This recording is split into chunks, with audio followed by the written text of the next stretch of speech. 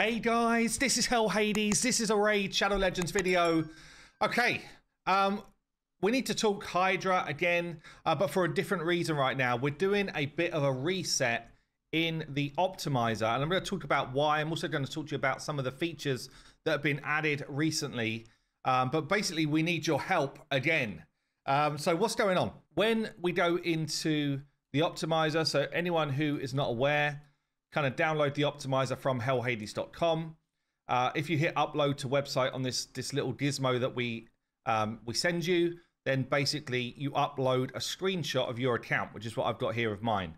Now, what the optimizer can do, which is super sweet, is allow you to go into the team optimizer function and find teams, find some of the strongest teams in the game. What you can do, like literally any content, you can go into, apart from Arena, I guess, you can go into Clan Boss, Ultra Nightmare, and say, find me a team. And what it will do is it will look at the champions that you own, and it will look at the highest damage that the optimizer can find for teams that have run Clan Boss. It can't tell you, unfortunately, do you have the gear to actually do it? So you do need to go into the teams and have a look and literally be like, I'm not sure if I can achieve this. You could also tell it, I do want it to include someone like Wixwell, for example, apply filter. Or you could say, no, actually, with all of the stuff going on, I don't want it to include Wixwell. Okay, so these are some things that have been added in, and over time, it's been refined, right? What we've had to do, because of the changes to Hydra, is completely reset Hydra, because the numbers now are just so far different from what is actually achievable. So as soon as I go in, so we're on rotation 2 of Hydra Nightmare. There's a couple of teams which somehow have slipped through, which we need to manually remove. But once we get down to team 4 here, this is all fresh information. Look at this. Variations 1, total battles 1. There's actually 867 since we did the removal like this morning, which is crazy actually. But one of my pleas of this video was, when you're running your Hydra battles, please have this tool on. Please have the extractor open so that we can start to gather new Hydra data for people, so that, yeah, we can get a sense of helping the community out again with building these Hydra teams. Give you an example here. When I go into my Hydra runs, and I'm seeing some people who have done silly damage, by the way. There's still those videos, Hydra's not fixed type of stuff. They're definitely like the exceptions, because Hydra is like insanely harder than it was last week. Like insanely harder. I put out a run over the weekend with me doing my new kind of Iasu team here, which was about 300 mil. Maybe I could have squeezed a bit more, I'm not sure, but you can see like the level of damage from pretty high level players is significantly less than it was last week. Most people, capping out around 300 to 400 mil, whereas we get the odd exceptions that are still doing insanely high damage. But anyway, the plea is, please have this extractor running whilst you do your Hydra battles over the next few weeks, so that we can regain the data for the community. Yeah, the way the tool works is, unless we have players that have the extractor running whilst they do their content, then the team optimizer can't find things for other people. I'm shocked, honestly, by the amount of teams that are already in here that I can find, which are now won battles, where people have done exactly that. They've just run their team with the optimizer open. I thought I was going to come in here and see like 5 teams. So that's actually really cool to see. Interestingly, if you were to do it on any other content, let's just pick content that's done a lot. So I don't know, something like Dragon Hard 10 might be a good one. Like if I was to go into here, 17,000 teams. That gives you an idea of what's going on. Plus some of them with, a lot of battles, like this one here, 1.9k battles, which gives you real confidence that this team is a 100% success rate, for example. So we're trying to get back up on Hydra to a similar level of stuff. Just while I'm talking optimizer, a few things we've added. So we've now got in the manage account your Soul Forge collection. Basically what this is doing, and Saf, I'm going to just describe the way Saf spoke about this here, because I don't hoard souls on champs that I'm not that fussed about. But basically what it's doing here is a tool that lets you look at your souls in the Forge and check them against your roster. So here's a good example. Raka, I've got a 5-star soul for, and I've not leveled her out yet. So it's helping you understand where you should awaken if you want to. So you can literally go in there and say, what are my 5-star souls? Have I got any that I should just like, turn on right now? And you can identify which ones you'd actually like to sell.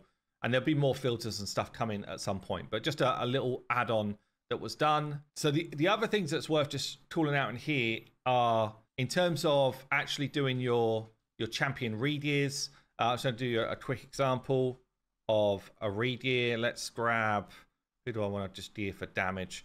Let's grab Narcissus, who I've not read yeared in quite a while. So you've got a build that you've already got. You can see all the stats. You can see the build. You can use the optimizer to try and see if your gear is better than when you did your last optimization, or if you've never used it, you can just see if you can get a better build than what you've done. So as soon as you've used it once, it will keep the same information from your last build. And so I can see here at 220 speed, going for a damage build in the start mode. Anyone you're building for a nuka should be damage build. Anyone you're building just for like stat gain, probably balanced. So by that I mean someone who's going to be doing debuff, someone who's going to be doing high speed. Balance mode is the best for that. And then full tank is like survival mode. So you can choose which one you want to do. So I'm just going to go 220 speed. And then I can also tell it if I've got glyphs. So I could be like, I've got a number of 4-star glyphs that I can throw on. So optimizer, find me stuff like that. Narcissus is an HP based champ. So I can say, yeah, look, I've got a number of 5-star HP glyphs that I can put on. And then the optimizer will assume that I'm just going to use those. I can also go into sets and either tell it a set that I want it to add, or I can exclude sets. So I can be like, don't go putting on my lethal gear, for example, and I can just exclude lethal. I'm not going to do that for this, but that gives you an idea of what I can do. I can also go into slots and kind of take this as far as I want. So I could say I can max any artifact and accessory ascension bonus if I've got the stuff to do it. I can also tell it what I'm going to change the ascension bonus to if I need to. So in this one, I'm saying on the gloves, assume that I can change my ascension bonus to crit damage or crit rate with the amount of dust that I've got. And assume that I'm going to get max health for my chest, and assume that I can get either health or speed for my boots. Yeah, and I could also say, oh, by the way, all of the top row I'm going to get max health for, and for the bottom row, for the accessories, assume that I can do basically whatever I want, right? That's what this part is. So this is like when you're really min-maxing gear and you're trying to find the best possible items, bearing in mind you're going to put some extra work into them. So once you've done that, I can then go into optimize, and it tells me all of the different things that I've got active. It is worth just considering on the configure, if you've got champions that you've locked. See my champion Narcissus here is a lock 5. That means, for me, that is champions where I don't want to change their builds. So anyone who's a lock 5 is, for me, someone that I don't want to build. You could have lock 5s are your clan boss team, lock 4s are your arenas team, lock 3s are, I don't know, your dungeon teams, whatever. And then you can decide which lock status that you would never touch. In terms of activating that, you can go to manage account, and then if you look in your optimizer settings, you can enable advanced locking in here, just as an idea. So Narcissus, go back in. Any of the stuff I just done, it saves, so I don't need to worry about resetting everything. It's already done it. So just in that configure, I'm just gonna let it exclude no one. Yeah, so I'm actually just gonna show you full beans what my build can do. It's worth saying as well, if you've got a fast PC or your PC's not being used for other stuff, I can just pause this, stop it a second. I can put on burst mode. See this GPU burst mode? Bam. And if we now look at the speed that it does the optimizations, it's actually insane. It's basically used all of my GPU there to do it. So what we see here now is 131k. So you can see my previous build, 119k, previous crit damage 291. Crikey, this is actually insane. If I strip gear from everybody on my account, look at this.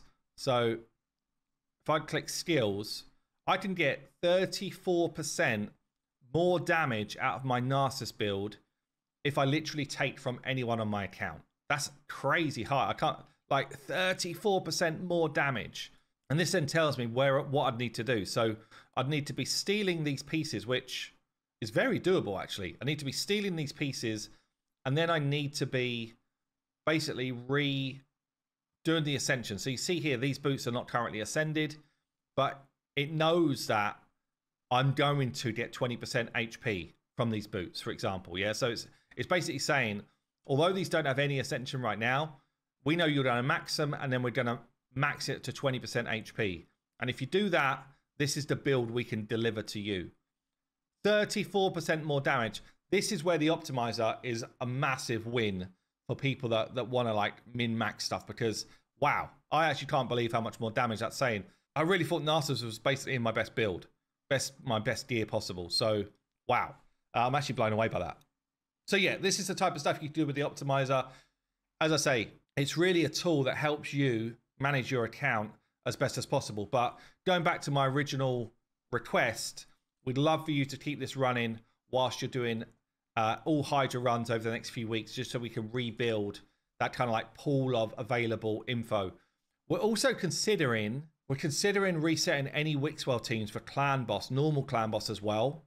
Now, not because we think the teams don't work anymore, they still work, but there is less damage in the lower end team. So my Wixwell team here is actually doing kind of the same damage that it always did. But I know that when I did the budget team with Wixwell, it was like a 2 key instead of a 1 key now. So we're considering to do a full reset of Wixwell clan boss teams as well. So I just bear that in mind. It just means there'll be less information to share with you guys in the short term. Okay, that's going to do it for this one. Hopefully you guys get a lot of use out of the optimizer. As I say, it's a free tool for anyone who wants to use it. If you do the premium, which is basically an uncommon membership on the website, then it unlocks a bunch of other things as well, like advanced features, like you can see here, the artifact rating system. And there's a bunch of things that it unlocks for you. In Team Optimizer as well, you get to see full information around everything, like all of the masteries people are running, all of the gear sets they're wearing, all of the default kind of AI configuration they've got. Like, it's a one-pager that really gives you everything you could possibly need. So there's a few other things as well, but yeah, hope you enjoy it, and we appreciate everyone who helps us out with this. We will see you in the next one.